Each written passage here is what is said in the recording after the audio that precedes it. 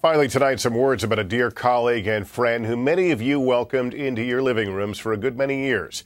John Palmer passed away today at the age of 77. Been there, done that only begins to describe John's career as a veteran NBC News correspondent. He wore a lot of hats in his 40 years here and covered a lot of ground and a lot of history. There was no one better in the trenches, and as a colleague, no one more liked. We asked his longtime friend Andrea Mitchell to reflect on his life and remarkable career. The fighting area in the southeastern suburbs of Beirut. From Beirut to Washington, John Palmer was that rare soul in the rough and tumble world of television news.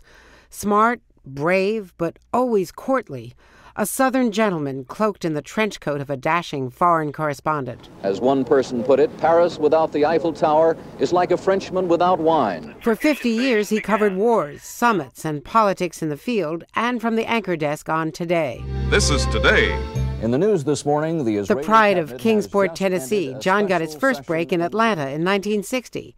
Just 2 years later, he joined NBC News, where he would spend the better part of the next 40 years. At times, the fighting has been heavy, with both sides using mortars and machine guns.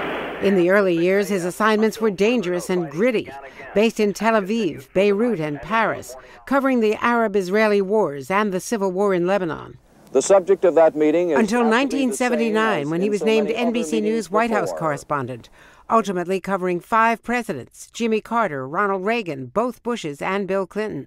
Always a supportive colleague to the rest of us, including a rising network star. Officials say the plan. John Palmer brought to the White House beat his foreign policy experience and a steady, reassuring voice, in good times and bad. The president returns to Washington early next week, and the possibility of finally explaining his relationship with Monica Lewinsky. But it may have been this moment that defined his career, April 25th, 1980. This is an NBC News special report. John learned that the Carter administration was attempting to rescue the American hostages in Iran, and it failed.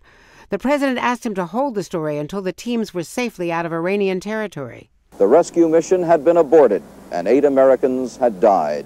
In 1982, John joined the Today Show family, where he spent 7 years alongside Bryant Gumbel and Jane Pauley, guiding us all through moments of triumph and tragedy. There was a huge, bright ball of fire and explosion. John loved Sinatra, golf, and fishing.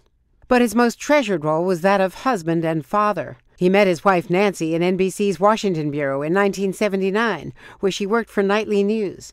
Now a freelance journalist and writer, Nancy and John have 3 daughters: Molly, a Today Show producer married to television newsman Lee Cowan; Carter, who works in the entertainment industry; and Hope, who is also following in her parents' footsteps in journalism at the NBC bureau in Washington. During the Today Show's 60th anniversary, John was every bit the proud dad. And she was born on December 10th, and now she's proudly with the Today Show. Passing on his dedication and passion to his daughters, and leaving a legacy in work and life for all of us that lives on.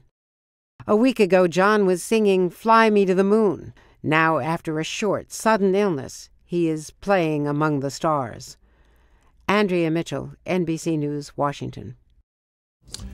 And that's NBC Nightly News for this Saturday. I'm Lester Holt reporting from New York. I'll see you tomorrow morning on Today, then back here tomorrow evening. Good night.